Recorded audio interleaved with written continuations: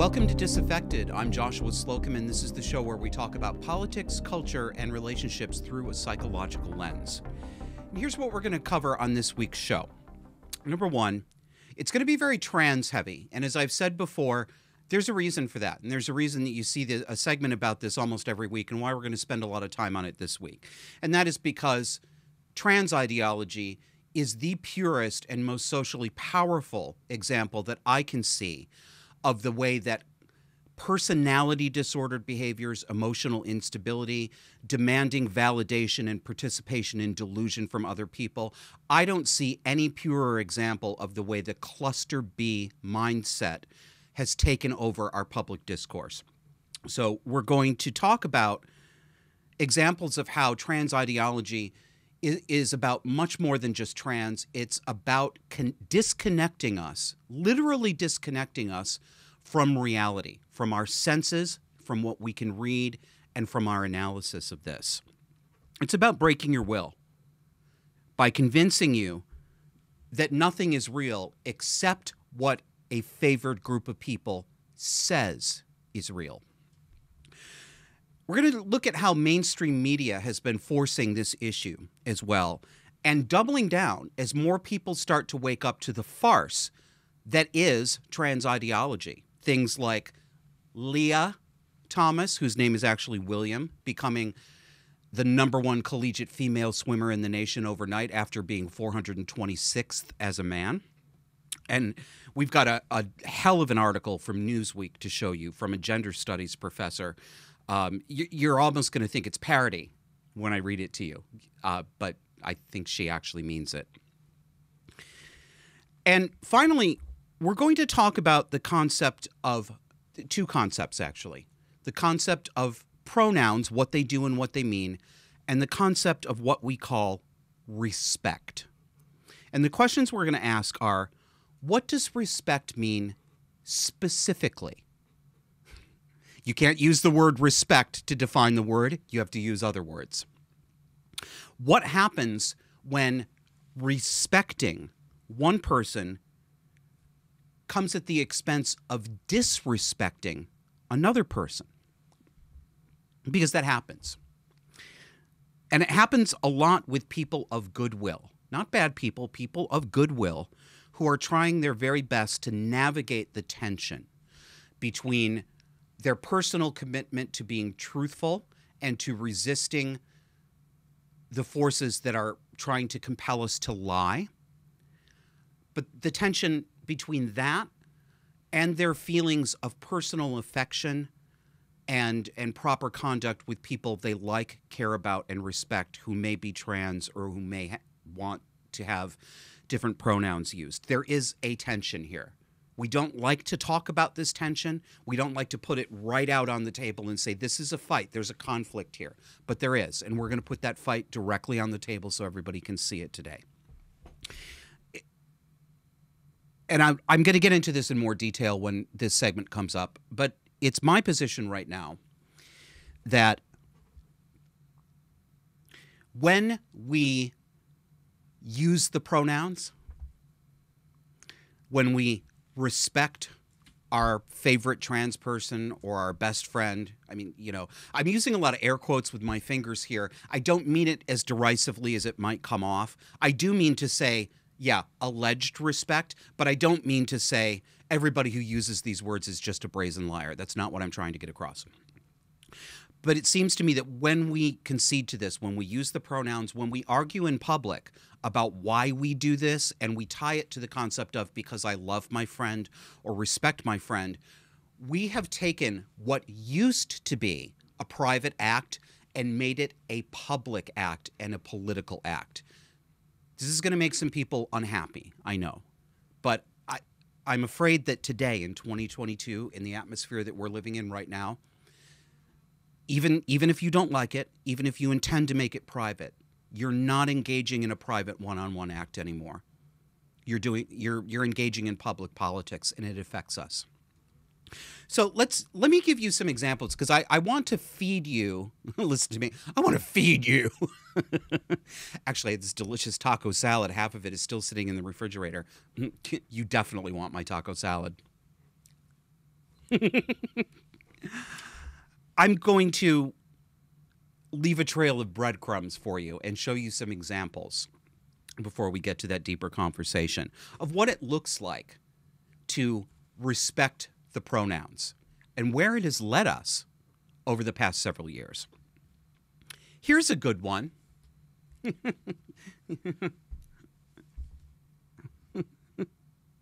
You know, I have to have this on here because if I didn't talk about it, you guys would be like, why aren't you talking about it? We're going to talk about Supreme Court nominee Ketanji Brown Jackson and her confirmation hearing in front of the Senate. Most of the listeners are U.S., but not everybody is. For those of you who are not, our Supreme Court, when a justice is going to be replaced, our appointments are lifetime tenure. So everybody who is put on the Supreme Court has a lifetime tenure. And this is the highest court in the land. This is the last stop.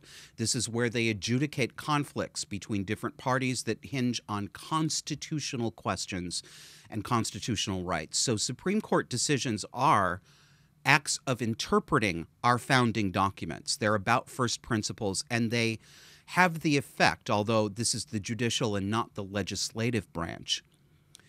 The Supreme Court is often called on to settle disputes between two sides who say, I'm doing the constitutional thing. The other side says, no, you're not. I'm doing the constitutional thing.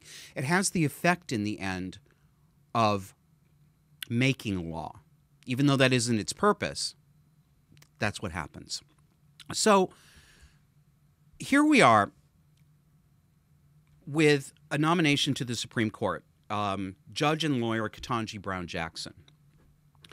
I have not looked extensively into her record, but I see the conversation that's happening, and there are a lot of people who are concerned at what they believe is her record of being lenient when she sentences those who are accused of or convicted of child pornography and other sexual offense categories. I have also heard from some commentators that her sentencing record is not out of step with other judges who also tend to sentence the way she does, which has been described as below the federal guidelines for these crimes. If that's that, and that may well be the case, I don't know.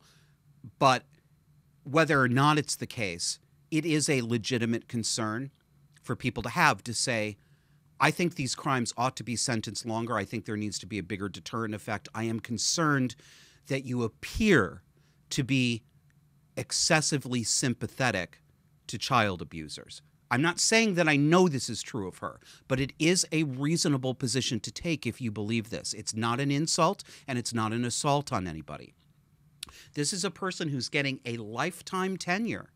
This is a person who will be making some of the most important decisions, and decisions that affect you and me and every person in this country for the rest of our lives. It seems to me, I can't imagine a candidate for a position that would deserve more scrutiny. This position deserves the most intense scrutiny possible. Yet, it is often a partisan game. We talk about, well, a liberal justice is going to be appointed or a conservative justice is going to be appointed. And these are they're euphemisms for Democrat and Republican. They don't actually mean them. They just don't want to come right out and baldly admit the truth, which is that we put Democratic judges on the bench and we put Republican judges on the bench. And yeah, it's about parties. But it is. But I see, so every time that happens, usually the side who wants the nominee to win will complain that they're not being treated fairly. You know, everybody's always going to complain that way. But I'm watching this right now with Ketanji Brown Jackson, and the way people on the left, political commentators, are talking about the questions that senators, Republican senators, are putting to Miss Jackson Brown. They're acting like what these senators are doing is an assault against her. They're not using that word, but they are using that moral tone, that it's out of bounds, it's excessive, and the implication is very clear. This thing, you know, I have a thing about implication. It bothers me a lot because Not the phenomenon of implication. Implication is one tool of communication that all humans use at some point or another. What bothers me is the way we use it these days, because everyone's using it. They use implication rather than directly saying what they mean. And then they disingenuously pretend that if you pick up on their implication that you are mind reading them and straw manning them and putting words in my mouth. It's a liar's technique, right? I use implication too. And sometimes I probably try to get away with things in implication that I didn't really want to say because, you know, I can be a jerk sometimes too. But I don't do it very much because I just say exactly what I mean most of the time. That's why I'm constantly getting banned from Twitter and Facebook. So, we heard this week, I saw a headline in the Washington Post about this hearing with Judge Ketanji Jackson Brown. How low will Republicans go when they grill her? Go low. Well, let's see how low they go. This is a very short clip. I think it's only about 9 or 10 seconds. Let's take a listen. Can you provide a definition for the word woman? Can I provide a definition? No. Yeah. I can't. You can't? Not in this context. So I'm not a biologist. The meaning of the word woman is so unclear and controversial that you can't give me a definition?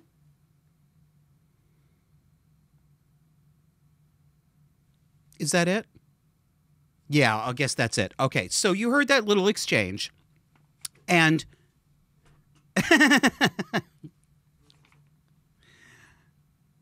my friends, well, and my enemies too, if you like, this is where we are. Can you provide me a definition of woman? And I'm going to illustrate the stagecraft here. If you're only listening, you couldn't see the look. This was Senator Marsha Blackburn, by the way, who was asking Judge Ketanji Jackson Brown to answer this question.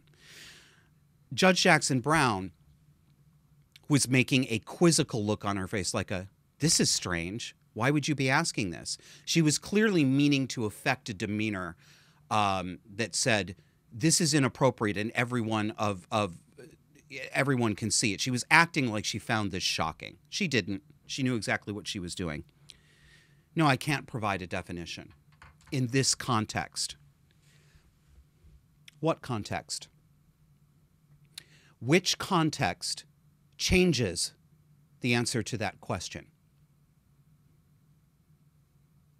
I'll keep waiting. The answer is there is no context in which the definition of woman is different on one day than another day. But the best part, of course, is I'm not a biologist. Really? Have you met yourself, Judge Jackson Brown? Have you ever been naked alone with yourself? Have you taken a shower with yourself? If you did you ever look down? Did you notice what's down there? And what isn't down there? We presume. It's 2022, so who knows? So there are apparently a whole bunch of questions that we stupid people, we non-degreed, non-credentialed professionals, can't get the answers to. I thought of a few of them. You can probably think of some more. If you can, please leave them in the comments on YouTube. Well, I think the structure surrounding me is a house, but I'm not an architect. I think the four-wheeled conveyance that brought me here today is a car, but I'm not a mechanic. I think that the 3 quadrupeds who live in the house with me are cats, but not a veterinarian. And I'm not even sure about my own feelings because sometimes I think I'm feeling anxiety, but a psychiatrist hasn't confirmed that I'm feeling that, so I really can't tell you. You'd have to ask him. Notice how this plays into the new value that we are all supposed to have internalized, and that value is only capital E experts know things. Other people don't know things if they're not experts. Only public health experts can tell you what health choices you should make. Only professional fact checkers can tell you whether a politician is actually lying. You can't know these things, and if you think you can, you're arrogant and you're getting above your station. But why should we be surprised about this? We live in a country that about 30 years ago decided that we needed a professional category called wedding planners in order to get married. Oh, you're not getting that? I know. You know why you're not getting it? Because it became normal. Do you know how ridiculous they seemed 30 years ago? When people were like, are you serious? You're going to spend hundreds then, maybe thousands now, on somebody to tell you how to get married? Like, we didn't have this internalized idea that every wedding had to be a destination affair or an experience, right? But now it's normal. We can't think for ourselves. I got one more I want to sort of tease your taste buds with before we go to the break. We talked last week about William Thomas, who calls himself Leah, who won the NCAA women's swim meet. I don't know the exact title of whatever championship it was, and I don't care. This is a British woman for whom I have a great deal of respect. Her name is Kelly J. Keane. She has also gone under the pen name Posey Parker. No, she's not the actress. This is not the actress you're thinking of. This is a completely different person. She is a campaigner for children and women's interests against the trans incursion. Men coming into women's locker rooms. Men getting on women's sports teams. Men being part of Girls Guide. Well, in the UK, they call it Girl Guides. Men can be leaders there now as long as they assert that they are women. And Kelly J. Keane is one of the only women I am aware of who is as forthright, direct, unruffleable, and uncompromising as she is. It's a very unusual trait in women in the public sphere. There is no bullshit with her. She went and watched this meet with Leah Thomas, and then I believe this is true, but I cannot confirm this 100%. I believe this video is after that meet in another space. She comes face to face with a man called Don Ennis, who now calls himself Dawn. Dawn is at least 50 or 51, in middle age, divorced his wife, slapped on a wig that looks exactly like his now deceased ex-wife's hair, and claims to be a mother. Take a listen. On the basis of the comfort, hang on, on the basis of the comfort and dignity of girls and women, I'm asking you, telling you. I'm sorry, the audio is a little difficult. It makes them feel uncomfortable. My girls and the other women I am with are very comfortable with me in the bathroom. Well, fortunately, I'm not your daughter, and my daughter is also not your daughter. Oh, that's right. And she So would she feel. should stay. She would feel very uncomfortable. No, I. Interrupt Right. me. No, Come on, you excuse interrupted me. Excuse me. You interrupted I'm not here me. for a debate. Beth, do you mind? Right. I would ask you to please call off your dog. I beg your pardon. Whoa. I'm asking you as a That was way mother. out I'm of line. asking you as a mother. Do not use female spaces. And I'm It very makes, uncomfortable. It makes women and girls feel mother, very as a uncomfortable. mother, You I are am- not. How dare you? As You a are mother, not a I mother. am very. You're not a You You never birthed your children. You are not a mother, Dawn. Right, I took I'm a job just- of mine, which is I even was more asking you. So Kelly J was telling Don that he had absolutely no business being in women's locker rooms. And Don kept saying, well, as a mother, the other women around me, as a mother. This guy is just Peter Griffin from Family Guy in one of the drag episodes. Look at him. Look at him. It's Peter Griffin, isn't it? Yes, it is. He's just a 51-year-old obese man with a permanent smirk and a bad wig that looks exactly like his now deceased ex-wife, because I'm sure it's a huge coincidence and he totally didn't want to assume her identity. And did you see that exchange at the end? He thinks he's very clever. He turns to another woman because in order to disrespect Kelly J, he says, I'd like you to please call off your dog.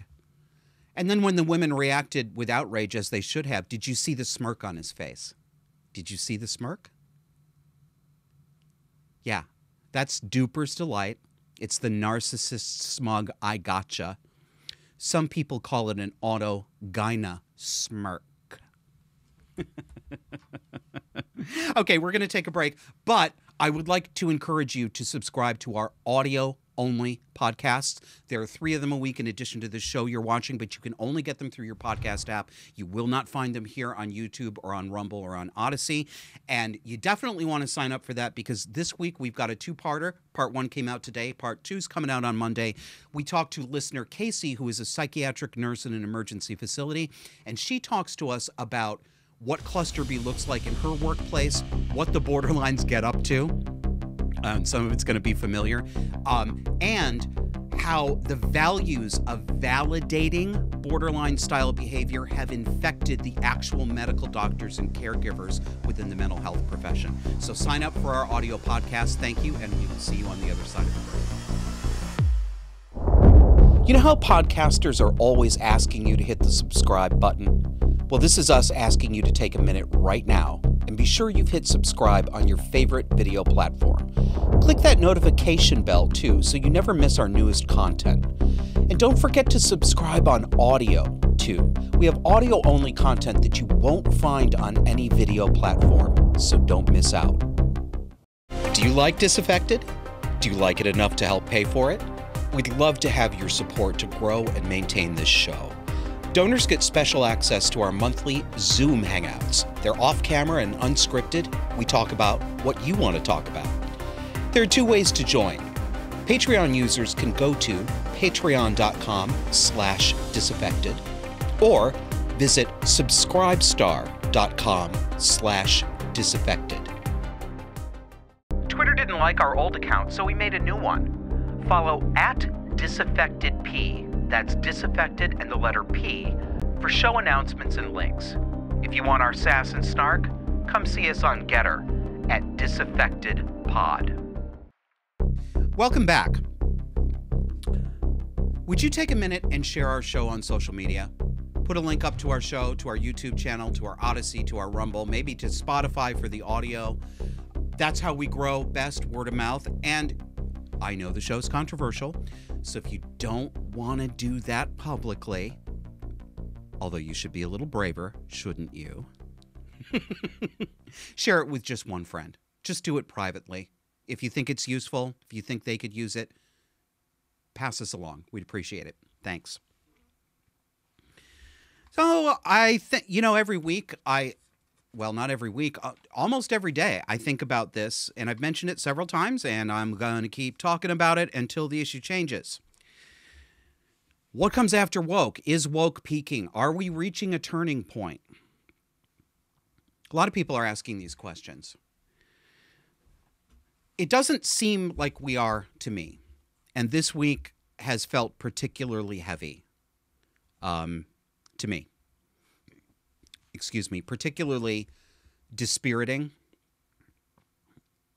kind of demoralizing, and of course the constant anxiety that those of us who are out of step with the mainstream mores always feel these days. So COVID mania seems to be turning off and was replaced by Ukraine mania. And I don't feel any better about the world. I don't feel any better about my countrymen, my fellow citizens. I trust them. I've never trusted very much, but I trust almost nobody now. And I don't know that I ever will. Because I've seen inside people. We have all seen inside each other. Some of us don't recognize what we've seen in each other over the past 2 years, but many of us do. And now I know. I don't think people changed. I think I just did not understand people as well as I do now. And this is how people are. Collectively, the majority of people will either silently go along with the dominant narrative, even if it hurts other people, even if it deprives them of their rights, they will silently go along with it. And some of that percentage will actively applaud it, and they will act as enforcers or flying monkeys if you prefer. That is the majority of people. And this is just one man's experience. I have a job and a house. I don't, what happens to me isn't necessarily reflective of what's happening to everybody. But constantly now, like, for example, I don't see any slackening of the cultural demand to play the pronoun game. I see it ramping up, actually, because the sector that I work in, the nonprofit sector, is very much on the left end of the political spectrum. So a lot of this is not surprising. But in my view of that sector and the people that I interact with, every week there's another person who's adding pronouns to her signature bio, professional signature bio, at her job or personal. Somebody else who is going on about the latest lack of access that disabled people have to this or trans people have to this. It's just constant and constant and constant. And there are, when you work in any sector, you often work with other companies, other organizations. Sometimes you work on specific projects with each other. And there are many that I've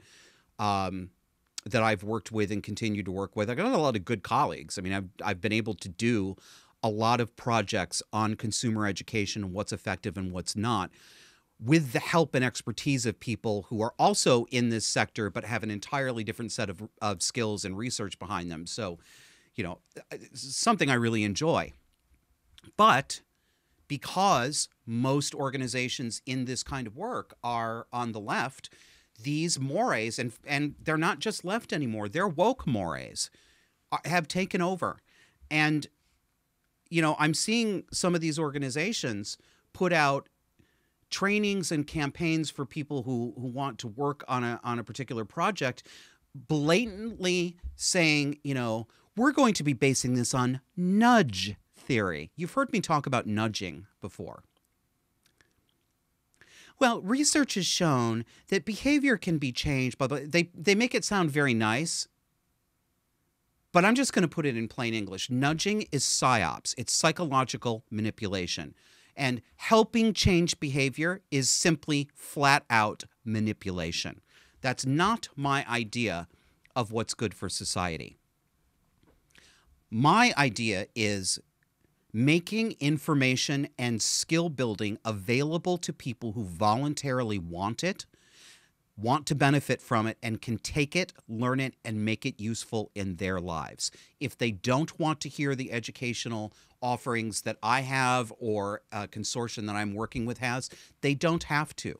I don't want to make people make the choices that I think. And believe me, I've worked with consumers and people in tough consumer situations and tough finance situations by the thousands, mostly over the phone and internet, but thousands and thousands of people.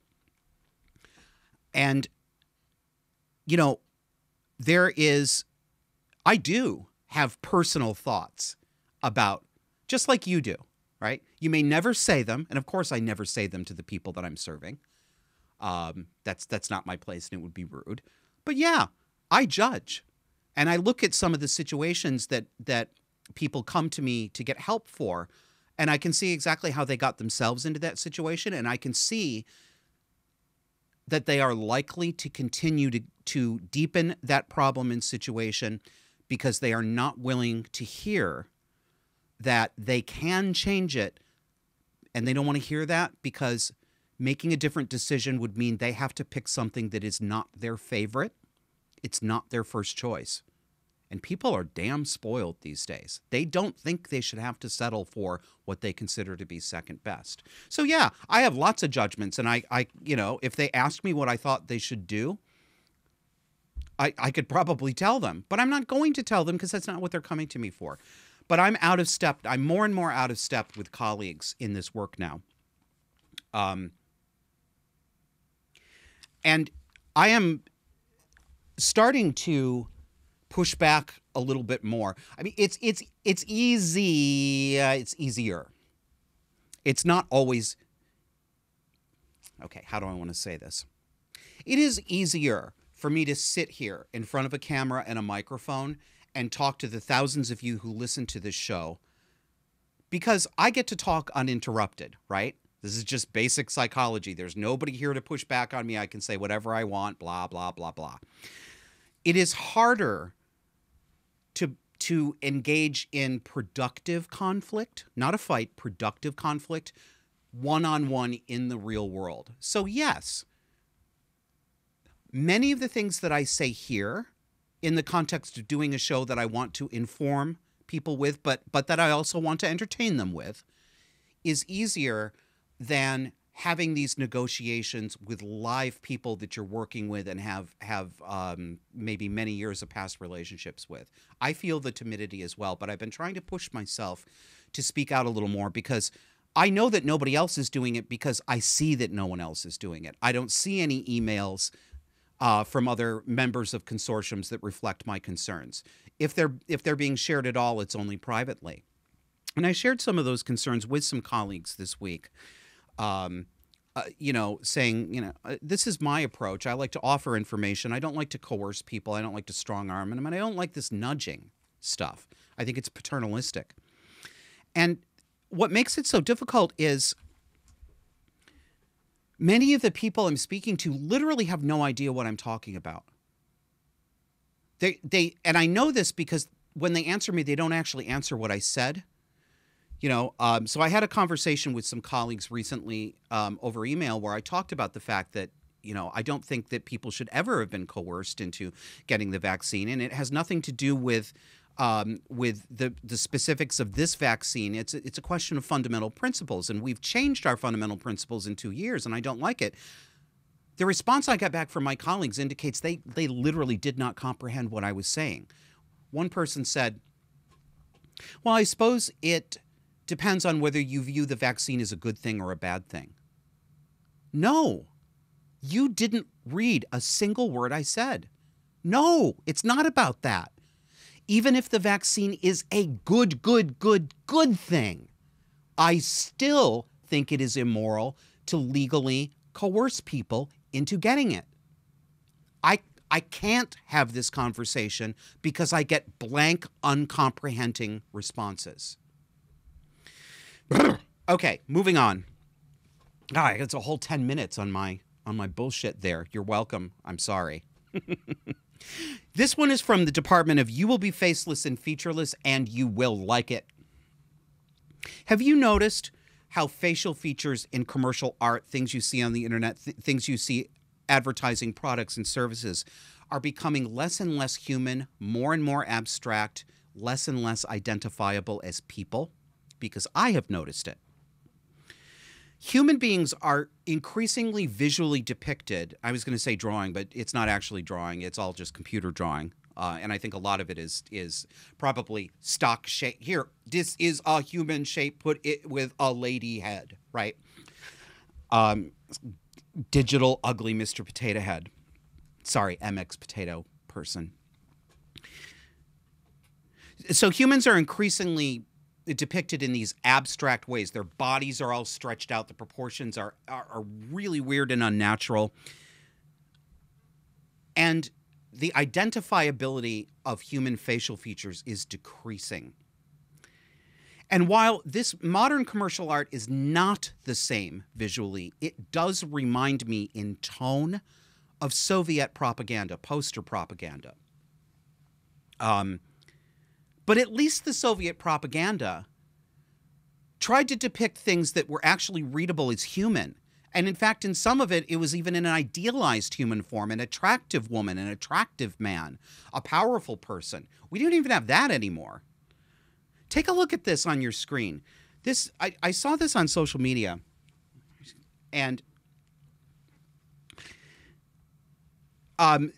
this is from a guy who said, a friend just took this picture while touring a public school in Portland, Oregon. Oh, and I believe it. So the picture is, it has the word microaggression at the top. And then it says, examples of microaggressions are questions like this. Are you a girl or a boy? That's not a real gender. Did you have the surgery? There's only two genders. These are microaggression. Do you understand? They won't be micro very long. They'll be macro. They're probably on their halfway to being macro right now. But look at the person. Look at the person depicted here. Zero facial features, absolutely blank face.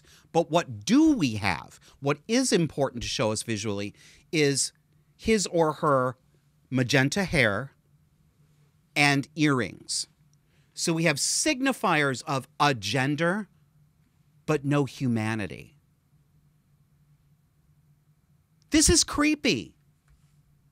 And I don't think it's a coincidence. I don't think it's, you're just noticing things nobody else notices. Yeah, and that means they're totally fake and I'm wrong. I know. Girl chase. So, I'm back on Leah Thomas here. Oh, you're going to love this. This is Newsweek. This is an article. It's an opinion article in Newsweek. I'm not going to slam Newsweek because I'm actually surprised Newsweek, for a mainstream publication, has been doing a really good job of having contrary, anti-woke opinions published as well. They're one of the only mainstream outlets that I see consistently giving a voice to people who say sex is real, the police are not actually factually killing thousands of black men the way people think they are. Newsweek will publish this stuff. Almost no one else will. So they're publishing somebody on the woke side. I'm not going to razz them for it, but I am going to razz the author. So here's the headline. Here's how it appeared on the screen. Leah Thomas's NCAA championship performance gives women's sports a crucial opportunity.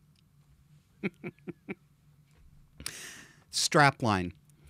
Anyone who cares about the advancement of sports, and women's sports in particular, should celebrate her win. And you know what the original headline was? I think they changed it, but you can still see it in the URL. I think I wrote it out here. Where is it? Oh, come on. Tell me I did, because it's so good. Ah, yes, here it is. We should be celebrating Leah Thomas like we did Jackie Robinson. For those of you who don't know, Jackie Robinson was the first black American baseball player accepted into Major League Baseball in 1947. That was a historic first.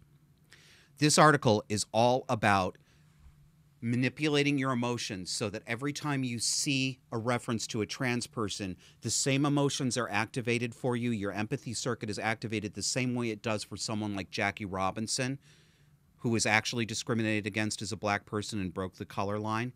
This whole article is an exercise in emotional manipulation.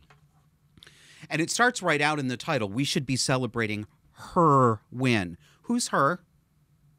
It's not William Thomas, who calls himself Leah. It's really not. And if you don't believe me, why don't you go into the locker room while he's changing?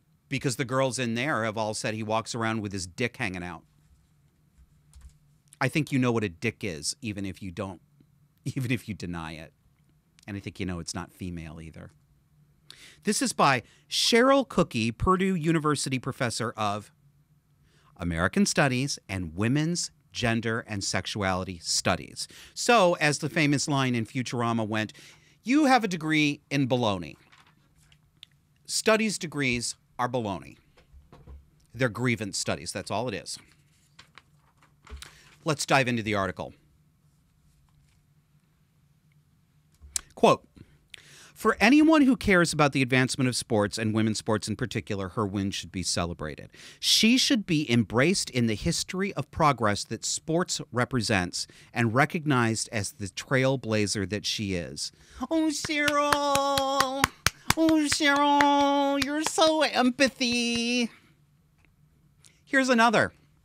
Quote, women's sports are situated at a paradoxical intersection wherein sex segregation is upheld through claims of biological difference, yet equality is prefaced on being treated the same and given the same opportunities as men.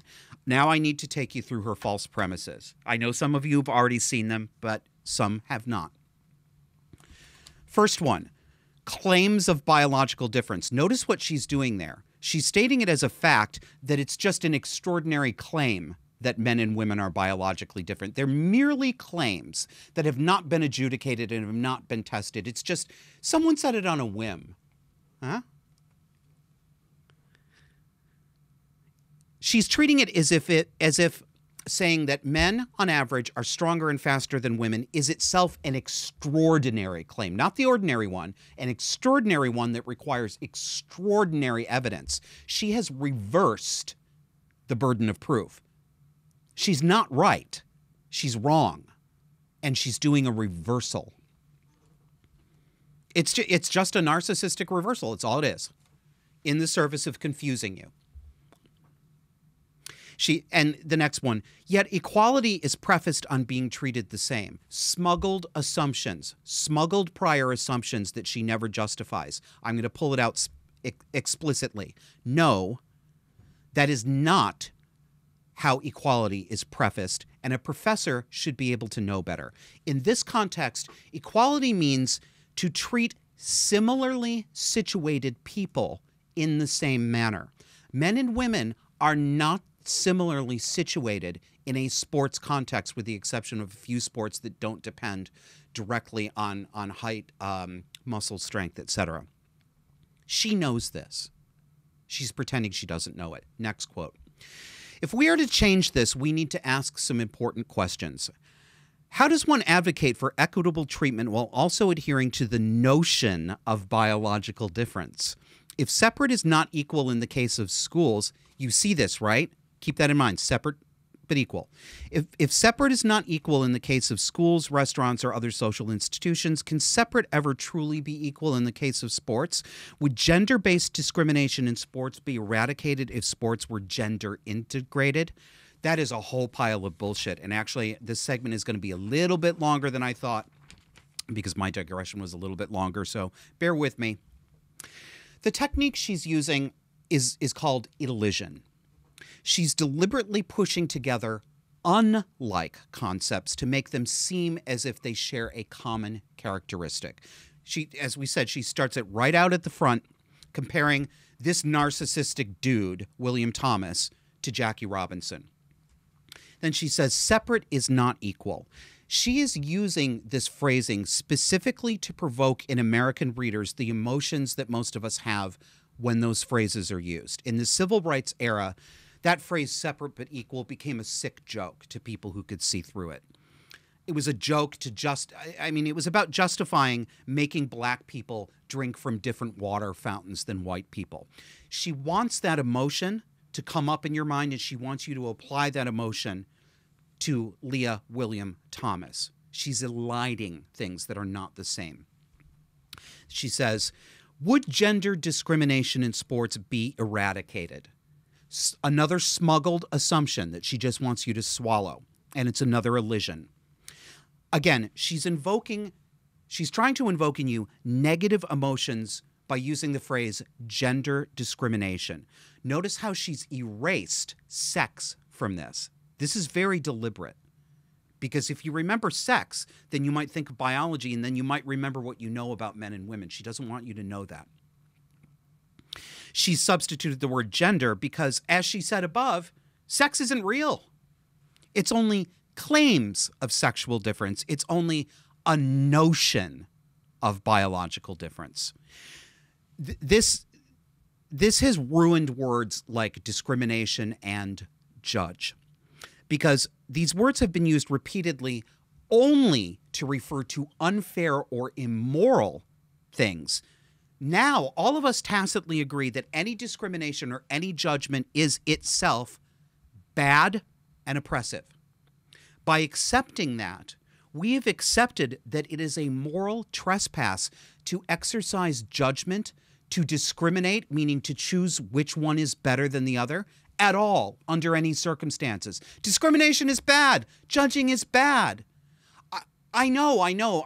Maybe the objection you want to say is, we're not all babies. We can think in nuance. I wish that were true, and I know many of you can. But the vast majority of the public is falling for this stuff. This is what they think the words discrimination and judge mean. You can see it for yourself. And now we get to flagrant lying. Quote, those who oppose the inclusion of trans women in women's sports argue that trans women have an unfair competitive advantage and that as a result, they will take away opportunities from cisgender athletes. According to the NCAA, these assumptions are not well-founded. Moreover, there is a lack of scientific evidence that conclusively demonstrates a direct link between testosterone and athletic performance, end quote. Okay. She's doing a straw man here. She's lying, and she's doing a straw man. First, she's acting like, since we're not biologists, we can't tell men from women. She's gone to the Ketanji Jackson Brown School of Biology Jurisprudence. We can't see or know that they're taller. We can't see that they're faster when they run. We just don't know. We're not experts. And she's also, here's the straw man she's setting up. She's pretending that the NCAA, a college sports league, is the arbiter of reality. It isn't. And they're not the research organizations, and they're not the sports scientists. They're simply a sports organization that made a political decision. And she uses conscious and knowing misdirection to build her straw man. Quote, there is a lack of scientific evidence that conclusively demonstrates a direct link between testosterone and athletic performance. This is a classic straw man. Those of us who are objecting to things like Leah Thomas taking over in the women's category, we are not and have never been claiming that it's testosterone that does that. She wants that to be the case so that she can get to where she's going. We never said, nobody sensible ever said it's only testosterone that makes it unfair. She's pretending that that's the point in question because that's an easy one for her to demolish. It doesn't change the fact that estrogen does not, I don't care how low you get a male's testosterone, it will not make his rib cage smaller. It will not make his lungs smaller. It will not dissolve the bones in his pelvis and reconfigure them into childbearing hips. It won't get rid of the fast twitch muscle fiber, all of which is a legacy of male puberty. That doesn't go away just because you put him on estrogen. She doesn't want to talk about that, but she knows it. She's a liar. She's just a liar. I'll leave you with one last ugly example. Quote, the Supreme Court unanimously decided in Brown versus Board of Education that separate is not equal and segregation violated the Equal Protection Clause of the 14th Amendment.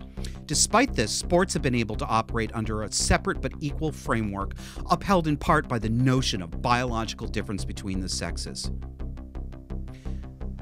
Listen up, Cookie. You're just a goddamn liar. And Purdue, you should be ashamed of yourself. Come back and see us on the other side. You know how podcasters are always asking you to hit the subscribe button? Well, this is us asking you to take a minute right now and be sure you've hit subscribe on your favorite video platform. Click that notification bell too so you never miss our newest content. And don't forget to subscribe on audio too. We have audio-only content that you won't find on any video platform, so don't miss out. Twitter didn't like our old account, so we made a new one. Follow @disaffectedp, that's disaffected and the letter P, for show announcements and links. If you want our sass and snark, come see us on Getter @disaffectedpod. Welcome back. We'd love to have your support. There are two ways to support the show if you like the show, and I hope you do. Patreon.com/disaffected or subscribestar.com/disaffected. And yes, you will get a personal thank you note from me if you donate. Appreciate it. So I want to close the show out today by talking about the concept of respect and how it fits in with lying and dishonesty, and where the line is between white lies and consequential lies. We've talked on the show many times about how we're all supposed to take a quasi-therapeutic stance toward other people, that our main duty is to validate other people. And what do we mean by that? We mean that we're supposed to give positive feedback to people who display whatever emotion is they want attention for, whatever identity they claim that they have. We're supposed to validate that. And it's really hard to get people to give you an answer. If you ask them to be very specific about what they mean by validate, most people can't do it. It seems to just mean give general signal approval and if possible, signal approval publicly is an important part of validate. But this comes before any of our own interests. This duty, as it were, overrides any duty that we might have to truth or accuracy in the era that we're living in. And it doesn't care if validating someone isn't actually good for that someone. It doesn't care if validating one friend comes at the actual expense of another friend or another group of people, a classroom of people, an entire country, an entire sex. This is a cluster B value. No, I'm not saying that everybody who engages in this is a cluster B, because thank God the vast majority of people are not personality disordered, but there's enough of them in that minority, and you know I think that it's about 10% of the population. We have become recruited to be flying monkeys, enablers, validators. Many of us are absolutely unaware of what we're doing. Just like many people who are actually in abusive relationships in their home have no idea for a long time that this is not normal. But it isn't. It's a cluster B value, and that value is my feelings come first, or whoever the currently socially, and I mean this in a literal way, not the SJW way, who is actually privileged, who actually occupies a position of social entitlement. And that's minorities and grievance seekers these days. That their feelings come first, and our job is to feed them the kinds of feelings they want to have and to clap for them and say it's a very good thing that you feel that way. If you refuse to do this, or if you put this person as a second order priority, you are evil and you will be destroyed. Your relationships will be destroyed and your reputation will be destroyed. We've internalized this.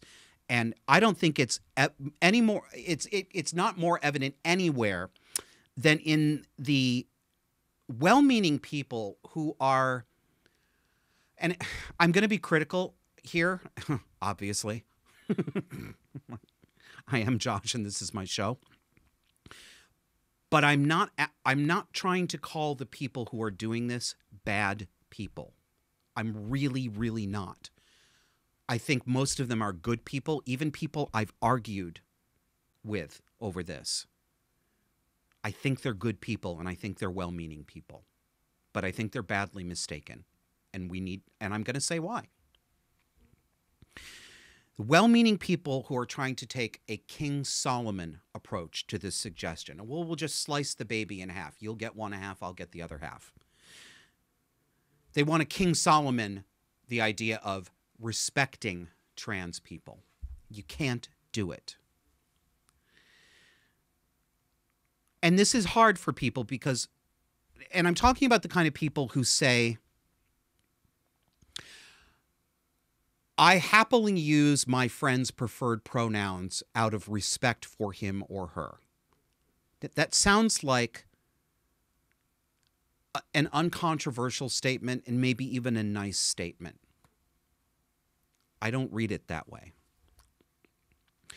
When people do this, they're trying to reconcile a real conflict, and that conflict is between a friend who is telling you or signaling to you or a group of people saying, I need you and require you to do this for me if you care about me. You hear the manipulation under that?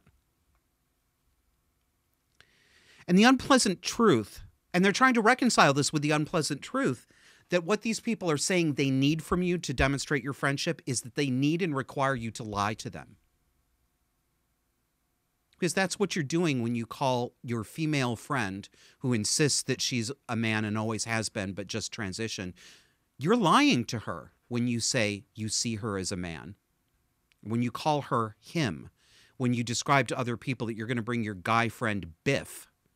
You're just lying. I know. Some of you are saying, this is an okay white lie. We're going to get there. But actually, don't argue that with me.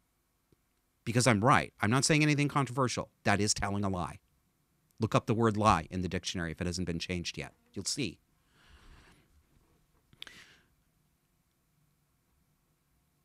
Pronouns are a lie. They're a lie that functions as a psychological prop. And I'm analogizing them to physical props in a theater set piece. A play about a conversation in a corner pub is more believable if the stage is dressed in such a way that there's a bar and dim, maybe smoky lighting and a neon sign that advertising beer. Theater people use props in order to help the actors and the entire production help us, the audience, suspend our disbelief. That's why they use props. Pronouns are psychological props, just as surely as that can of beer on the stage is a prop. They help us suspend disbelief, or they warn us that we had better pretend that we have suspended our disbelief. It's hard to talk about this with well-meaning people without those well-meaning people feeling targeted. And sometimes I don't do that very well. So I'm going to try to do it reasonably here because I've had some time to think about it and write the notes out. This is going to become an issue for me next month. And I want to promo this because I think you should come to this conference, but there's also a purpose behind it. Next month on April 23rd in Fort Worth, the nonprofit organization Myth Informed is having a one-day conference called the Better Discourse event. This is a place where controversial issues are talked about candidly and openly without fear of cancellation with people who disagree with each other but who know how to have civilized debate. I can't wait to go. And if you can, please go, because you're going to get, I mean, I'm not famous, but you're going to get famous people. You're going to get the actress Nikki Klein from Battlestar Galactica. You're going to get former academic and activist James Lindsay. You're going to get Carrie Smith, the podcaster. You're going to get Libby Emmons of the Post Millennial, commentator Lauren Southern, Mike Harlow, lots of other people. And I'm going to be there on a panel with Blair White, who's a well-known transsexual who has a YouTube channel, talks about these things constantly. If you're interested in this, go to betterdiscourseevent.com. So I'm going to be on a panel with Blair White, and I'm not sure who else. I'm sure it'll be more people, but the topic will be, can someone be born in the wrong body? And here's my worry. That even in an event like this, I predict that I'm going to feel pressure. It may be spoken, it may be looks on people's faces, it may be their body language, but I'm definitely going to feel pressure to use she and her pronouns for Blair White. Yes, I think I'm going to feel that pressure even from a group of people who put their hand up and say, I'm anti-woke. Because these things are hard for people, especially when it's personal, especially when somebody's right in front of you. And I'm conflicted. I'm very conflicted. I don't, believe it or not, I mean, most of you will only ever encounter me, obviously, as a talking head on a show. And I'm very candid on this show. But you don't know me in real life. I have friends and loved ones, just like everybody else. I, too, feel social pressure. I, too, worry about whether I'm saying or doing something that's going to make my friends' feelings hurt. I don't enjoy hurting people's feelings if it can be avoided. I'm not motivated to do that. So right now, as I look forward a month from now, I am feeling conflicted. I want to stay true to my principles, and I highly resent, pressure, wherever it comes from, to tell a lie, a pronoun lie, in order that everybody in the room stay comfortable in that moment. I don't want to do that. On the other hand, what I don't want to do is give the appearance to either Blair or to other people there that I'm there to be a son of a bitch and that I came so that I could walk up to Blair and say, did you know you're a man? You're a he. Like, I wouldn't even act like that. And I don't actually want to insult. I don't know Blair. I can't wait to meet Blair. But I have no desire to insult somebody or make them feel uncomfortable, particularly in a public situation. So I do myself understand this tension between those two things. It's making me feel a little squirmy. honestly. Well, that's enough of that.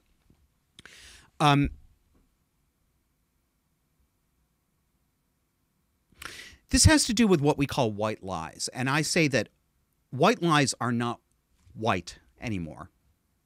That is, they're not harmless. They're not only for the good. They're not untroubled. They're not restricted to the private sphere the way they used to be. They're not something that affects only the politics and feelings of friends around one single lunch table. They affect the entire public atmosphere, the staging and the props that we all live with. And I'm talking about the white lie, of course, of respecting my personal friend's pronouns because he, she, ze, her is somebody that I personally like. Or the other one is, I will respect this person's pronouns because he or she does not demand that I see them as the opposite sex. Okay, that's great that they don't, but I don't know why that is a motivator to lie and tell them you think they're the opposite sex linguistically with the pronouns. This is not there's anyway, let me get out of the weeds here. Decades ago, when there was an actual gay community, we gay men often voluntarily called the very small group of transsexuals, hyper effeminate gay men who'd gone all the way with the surgery. We voluntarily called them she. It almost never left our subculture. It wasn't controversial. And it wasn't this fraught problem. Believe it or not, and if you are a young person who's gay, please listen to this and try to believe me, because I'm telling you the truth. And if you talk to other people my age, they will tell you the same thing. Not one of these men, nobody thought they were women. They didn't think they were women. They knew they weren't women. A lot of these guys were a lot of fun because they said, you know, they would joke around and say, I know I look like it, but I ain't got no pussy down here, honey. Right? Nobody was, I mean, they're pretending to a certain degree because they've got a mental problem that makes, in their mind, just too uncomfortable to be anything but a simulation of a woman. And I'm not saying that to be insulting, but they didn't actually try to command that people pretend that they were always women. This was voluntary. But things have changed. And when you tell a white lie today by respecting pronouns, especially when you talk about it in public and say, I respect these pronouns because I respect this person, you're not just saying what you're doing. You're actually making a judgment against people who won't go along with it, even if you don't mean to. And I know that a lot of people will get reactive against this because it happened this week on Twitter. They get very angry when I say this, and I don't mean it to make them angry, but it is true. So stop your bullshitting. When you say, I respect my friend's pronoun, I do it because I respect my friend, what you are saying is, I disrespect your friend. I don't respect trans people.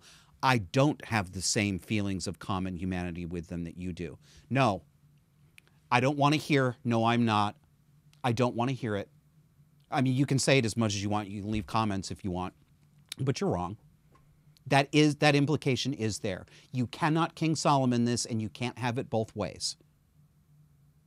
Sorry to make it a little uncomfortable for you, but you're going to share my discomfort because you're in a pretty sweet spot right now. People like me are not. We people who won't lie and participate in this, we are already seen by the larger public as fair game for cancellation. We deserve punishment, economic ruin, and professional ignominy. We're already fair game. That's the goddamn truth. Your personal and private respect for your favorite person for whom you feel emotional affection isn't personal or private anymore, not in 2022. And I don't think that I'm mean or crazy or exaggerating to point this out. We seem to believe that affirming and respecting, that is, playing along with someone's delusion, also is a psychologically positive thing for our friend. How do we know this? I'm not convinced that it is. I don't believe it's helpful for your friend for you to lie and use the preferred pronouns any more than it would be for you to agree with your anorexic friend that she is in fact morbidly obese and she ought to go on a diet. Have you ever thought about that? Here's your opportunity. I'm going to leave you with two images as an example of the extreme outcome. Not every outcome is going to be this extreme, but these things are connected. This social atmosphere that we're participating in that maybe you are enforcing a little bit by publicly patting yourself on the back and telling people how you do it because you respect your friend. Maybe you're participating in it a little bit too. This has all resulted in things like this. Take a look at your screen. This is a tweet from a woman named Stephanie Willard. And the picture, for those of you who can't see, it's a party for her child. There is a cake and 2 plates of cookies. The cookies are iced to look like breasts. So they've got tan icing around them and a little pink dollop in the middle for the nipple.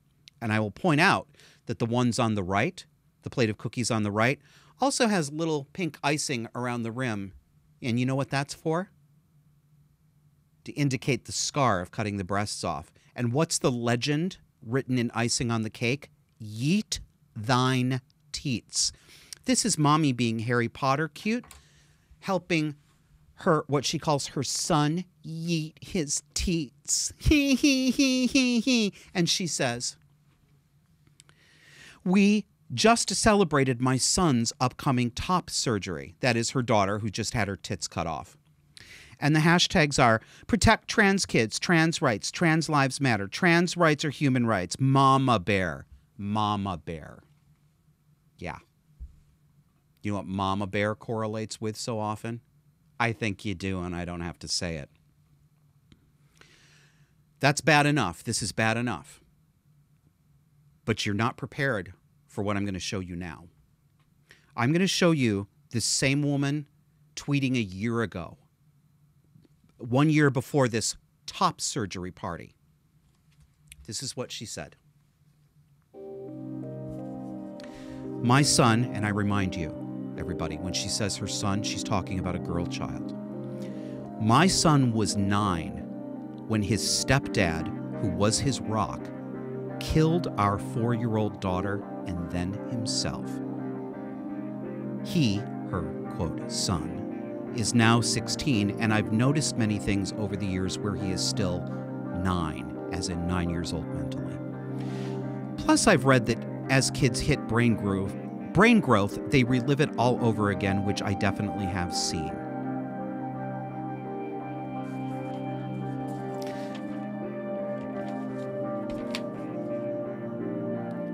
I've got nothing. She deleted her account the other day. I wish I could erase my knowledge of what's happening to the children in this family. That's the show. Thank you for joining me. See you next week. For more conversation on the dark and disordered psychology that shapes today's cultural and political left, subscribe to our weekly audio podcast on iTunes, Spotify, iHeartRadio, Pandora, Google Podcasts, and virtually anywhere else you get your podcasts. Let's learn to recognize these dynamics and call them what they are. Subscribe to Disaffected to learn how to break the spell.